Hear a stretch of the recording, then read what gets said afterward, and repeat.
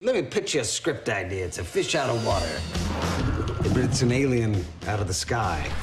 Are the residents of this town doomed? Has the Resident Alien TV show been canceled or renewed for a second season on Sci-Fi? We've got you covered with everything you need to know so far about Resident Alien Season 1 and 2. But before we get into this video, don't forget to leave a like and subscribe to the channel with notifications on so you don't miss any of the new videos we post. But first, let's discuss and catch up on the past season. Spoiler alert, the new sci-fi dramedy Resident Alien seems like it ought to be a very simple show, perhaps in a good way. The title is, of course, a play on legal terminology referring to lawfully registered immigrants residing in the country. Make that alien a literal extraterrestrial, and you have a really clean premise for a show, one that isn't exactly revolutionary. From Roswell to V to Alien Nation to Alf to The Neighbors, the alien as immigrant allergy is familiar and resilient stuff. Why then does Resident Alien make it look so darn complicated? Even with Peter Hogan and Steve Parkhouse's Dark Horse comic as source material, the TV incarnation of Resident Alien struggles to find a consistent tone, layers in more artificial storytelling obstacles than the premise requires, and only occasionally figures out how to use its appealing cast. There were at least 2 or 3 points where I scribbled in my notes, "Wait, that's the show?" and find myself sucked in to Resident Alien, only to have the series lurch off in a different direction. Alan Tudyk plays an alien explorer with a very particular and nefarious mission on Earth. He crashes his spacecraft, loses the device associated with his evil purpose, and finds himself in a remote Colorado town where he's able to occupy a doctor with the consistently amusing name of Dr. Harry Vanderspiegel. Harry isn't actually a doctor in town. He's just a completely random doctor who owns a house on a lake. But when the actual local doctor is found dead, Harry is drafted into a temporary position, treating everyone on the town's various conditions, both physical and psychological. It makes limited sense, but as Alien Harry, who learned English from Law and Order reruns, puts it, the town doctor was murdered. Now, I am the town doctor because I am alive. That ought to be all of the complications that the show requires. There was a stretch between the 3rd and 4th episodes in which it felt like Resident Alien was settling into a rhythm as, basically, Northern Exposure if Joel were an alien instead of Jewish. The community of Patience, Colorado, is full of likable residents, including Asta 12trees, played by Sara Tomko, a Native American nurse who worked for the old doctor and local bartender, and former Olympic skiing hopeful Darcy, played by Alice Wetterlund. Not everybody in Patience is interesting. The local mayor, played by Levi Filer, and his wife, played by Meredith Garriston, are a bore, but they have a son, Judah Prenz Max, who is the only person in town able to see the illusion of the alien's hairy-shaped flesh suit. You could make an entire show about Alien Harry trying to pass himself off as human. He searches the mountains for the device that will allow him to eradicate humanity, as all the while Max attempts to expose his true identity. Easy, but Resident Alien lacks confidence in that potential. There's the mystery of the original Doctor's death, which I didn't manage to care about for a single second, though Corey Reynolds and Elizabeth Bowen occasionally garner chuckles as the town's strict, pug-loving sheriff and his generally overlooked deputy. Then there are 2 bland characters trying to track down the alien. They're in multiple episodes, and I guess they're with the military in some way, but only one of them even has a name so far as I know, and neither has a personality. All of these elements, plus the arrival of another thinly introduced drama-inciting character in the 4th episode, give Resident Evil at least 3 or 4 seasons worth of plot, unspooling with limited momentum over less than 1 season, each requiring a different kind of pacing and sensibility, and none really presented well. The infuriating thing is that I would watch Tudyk play this part and basically nothing else would even be required. The astonishingly versatile comic character actor could, in a different reality, have a borderline Jim Carrey type career, and this is possibly the meatiest, most central TV role he's ever had. Playing a character who's struggling to master a language, the mechanics of a new body, and the myriad niceties of human interaction, Tudyk is having a field day. What he's doing is indeed so creative creative that it's disappointing when series adapter Chris Sheridan can't think of anything better for him than fundamentally icky and unfunny gags like Alien Harry performs a pelvic exam on the town trolley. Tudyk's performance is carefully calibrated and generally improves on the material that surrounds it. Plus, it's a studied contrast to the actors he's teamed best with. Tomko and Wetterlund are both quieter and more natural, with the former contributing the show's emotional undercurrent, especially in scenes with Gary Farmer as Asta's father, and the latter delivering more organic ribald humor. Together, Tomko and Wetterlund are a good duo, and there are long stretches where they seem to be off on their own show. Also generating some humor with Tudyk are Pren and especially Gracelyn Awad Rink, who really elevates that storyline as Sahar, a Muslim girl whose own outsider statue helps her believe Max's claim about Alien Harry. The character of Sahar, whose hijab goes unremarked upon, is one of several places Resident Alien shows a beyond expectations level of nuance. Tomko and Farmer's characters are peppered with a few Native American details that I appreciated in their sort of specifically and in how they continue in recent hot streak for snotty-nosed res kids on TV soundtracks. See the CW's Trickster. Again, in the northern exposure with an alien version of this show, Alien Harry could spend years meeting quirky patient residents and experience enhanced understanding of humanity, getting in the way of his plans to decimate the planet. I can't rule out that you'll be interested in the investigation into the murder of a character we never saw alive, or the two basically unnamed feds and one big-name guest star looking for the alien, or the needless jumbling of the timeline, throwing in sometimes 2 or 3 different flashbacks per episode with minimal returns. I'm all for Tudyk getting a star vehicle at any time, but what an outstanding cast. Dr. Vanderspiegel's bumbling and sometimes menacing inability to accurately masquerade as a human is most notable in his interactions with the rest of the characters. But while the townspeople are often exchanging weird glances about his general oddness, his bluntness and honesty are endearing to many around him, even leading to a few odd romantic escapades. In addition to Tudyk, the rest of the cast really delivers and helps to mold the story and create a narrative that is truly unique to the series. For example, actor Sara Tomko plays Asta Twelvetrees, a nurse of Native American heritage who, together with her family, helps to show Dr. Van Spiegel why humans gather and what they really mean to one another. I am so honored to be able to play this role, especially because of my Native American heritage. What I am most excited about, however, is the fact that I have Native American heritage, but I don't belong to any specific tribe. I'm still trying to figure out where I fit in personally, and I feel like that is a huge theme in relation to how Asta feels, she said, adding that because she, Asta, was adopted and is dealing with personal grief, Asta Twelvetrees struggles with feeling like she fits in. I think it's really beautiful to be able to portray a character who has a family surrounding her that says that she belongs, yet she herself feels internally confused and isolated, Tomko said. So when she meets Harry, it's such a relatable storyline, and I think it's really beautiful to kind of be a symbol of other, which is something that I feel very closely to, and so does Harry. The show does what I have personally never really seen before. The series portrayed a Native American family and community without centering around stereotypes and tropes. The series shows what it's like to live on or off the reservation today. Showrunner Chris Sheridan really made it a really important part of this show to get Native writers, artists, musicians, and actors so that we could really fill out the Native American community with what is true to this day, Tomk said. The show works to honor where modern Native American people actually fit in and how we belong and whose land this really is, and then showcasing that and showing what it's like for someone who's in that community, raised by that community, to maybe feel like she doesn't know where she fits in, and that just feels really relatable for me and for Asta, Tomko added. Could we handle an alien invasion? Now, while watching a show like Resident Alien, it's fun to think what would happen if there were a humanoid alien walking around on our planet's surface. Could we handle it? How could humanity realistically respond? Tudyk was asked, and he said, I think that there's aliens here. The tardigrade is an alien. That seems like an alien to me. It's already here. Disclaimer, there is no evidence to support that tardigrades are aliens. I think, like most humans, I'm interested in some contact. I think it's time. We're ready. However, in thinking about it a lot more, Tudyk changed his tone. I guess we can't even handle each other, he said. But still, maybe it would bring us together as a race, he said. For example, he said if aliens landed on Earth and tried to kill all humans, we could, as a species, join forces to attack aliens, Tudyk said. People seem to be very gung-ho on war. We could do that. That would be a way that we could come together, he said with a laugh. Will Sci-Fi cancel or renew Resident Alien for Season 2? The cable channel has far fewer original series these days, so it's hard to judge what a show's chances of survival are. That being said, I think this comedy will be renewed. And that wraps up the video. Thanks for watching.